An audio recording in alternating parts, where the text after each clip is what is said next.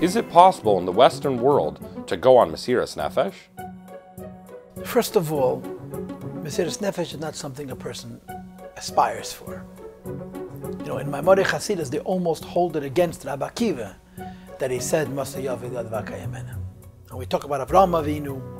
Avraham Avinu's business was to be mefarsem elokus, to teach the word about Hashem, and if he needed mesiras nefesh was also available to him, but his focus was on living. We believe in life. A person is supposed to live. And a person is supposed to live even if in living he's giving up the idea of mesiras nefesh. That's the way the Eibishter created the world. Or to use a classic form, it's the Nadav and Avihu syndrome. We don't support the Nadav and Avihu idea of sacrifice, of mesiras nefesh. So nobody wishes for mesiras nefesh. Rabbi Akiva did, but Rabbi Akiva was Rabbi Akiva. We wish to live. Mesiras nefesh is a challenge which the Eibishter brings upon us, and every single morning we say to HaKadosh Baruch Hu, Al teviyeni lideini sayin, do not test me. We don't want tests. So the short answer to your question is no. Mesiras nefesh is not something we advocate. Mesiras nefesh is not something we seek. Mesiras nefesh is something which the Eibishter brings on us. It's his business. And in the language of Chassidus, it's called an nisayin, an impossible challenge. But with the Maimed that we're learning, Vizkadishtem, the Maimed of Pashas Emer, says that just like there's an idea of Kedusha, Mesiras Nefesh associated with this Pasuk, saying Kedusha is also Mesiras Nefesh. Torah and Avodah and Tefillah and Gemilas Chasadim, or Torah and Mitzvahs and Tshuva, are also Mesiras Nefesh. Which means to say that there's a different concept of mesiras nefesh. And the different concept of mesiras nefesh is not I'm sacrificing my life, but that I'm dedicating myself to Hashem so holy that in every little thing that I do, there's sacrifice. And this concept of mesiras nefesh is certainly possible. And in a way, it's much deeper than mesiras nefesh. Like it says in the Maimed of it, to give away your life is easier than to live a life of mesiras nefesh, right? In Russia, they had mesiras nefesh. In the West, there's a requirement for mesiras nefesh. The requirement of mesiras nefesh in the West is not about sacrifice. It's about total dedication. Sacrifice means throwing away. It's about immersing yourself in something completely. So in this case, there is a concept of mesiras nefesh, but the mesiras nefesh is not in an extreme. The mesiras nefesh is in the intensity of the investment in the person in what they're doing. And of course, we grew up in yeshiva. Our mashpiyim always used to say that the word nefesh is from the word ratzon. They bring it out from Tanakh. Ein nafshi al omazeh. That mesiras nefesh means mesiras ratzon. When one gives one's will away to Hashem, that's the concept of mesiras nefesh.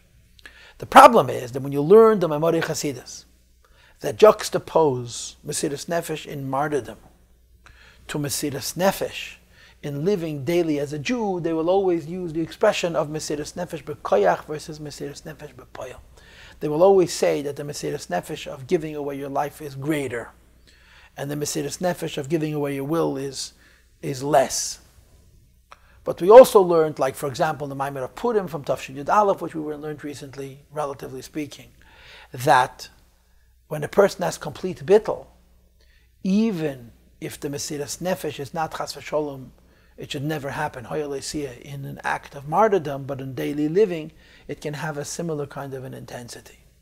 The point is, mesiras, there are Yidden whose lives were lived on a level of mesiras nefesh, which means that every single mitzvah, every single word of Torah, every single word of tefillah, was done with 100% emes, and total dedication and complete disregard for self and for other desires and so on. And this is a mesiras nefesh in one's daily life. In Tanya, chapter 41, the Alter Rebbe talks about this. And how does he define mesiras nefesh in Perek Mem Aleph? He quotes the Zohar, Kibro de Shtadl Basaravui ve'imei, the Yater migarmei ve'nafshei ve'ruchi ve'nishmasei u'mosar alein lemisa.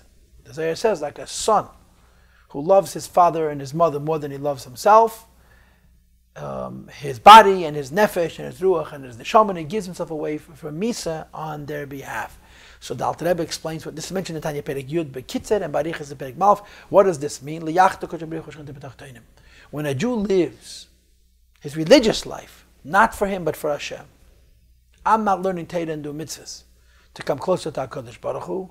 I'm learning Torah and do mitzvahs to bring Hashem into this world. I'm sacrificing my interest for the Eibish's interest. That's a concept of mesiras nefesh. And then the Alter Rebbe goes on to say that we all say this every day, but we're not all holding by it. Not everybody is ready to put the Eibush ahead of them in their relationship with the Eibush. In other words, my worship of HaKadosh Baruch Hu is not about what's good for me spiritually, but what Hashem wants from me.